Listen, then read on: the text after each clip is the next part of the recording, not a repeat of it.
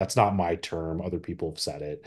But due to, what I think, and this is going to go back kind of back through history and a little bit high level, is like we've gone through these different periods of different things becoming valuable, where we went from, resources being valuable, like farming to land, and then the 20th century or 19th century was capital was Hmm. valuable. Right. And then we got into information being valuable, which was the 20th century. And now we're moving into something else, and we don't really know what it is yet. And a lot of the value, a lot of like this uptick of growth that we've experienced happened because of inventions that happened in a very small window of time.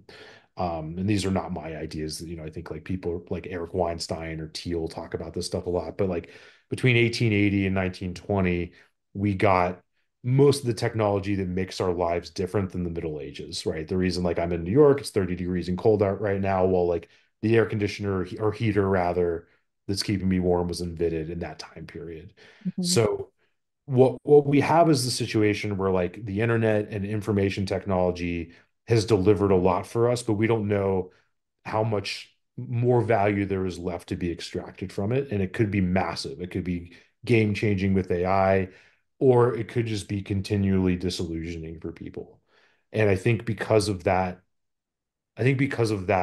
scenario, there is a real dearth or like a real drought of trust, right? Mhm. So that's the massive, I warned everyone that I'm going to be crazy about this, but I'm loving it. So keep going. Like I'm so in.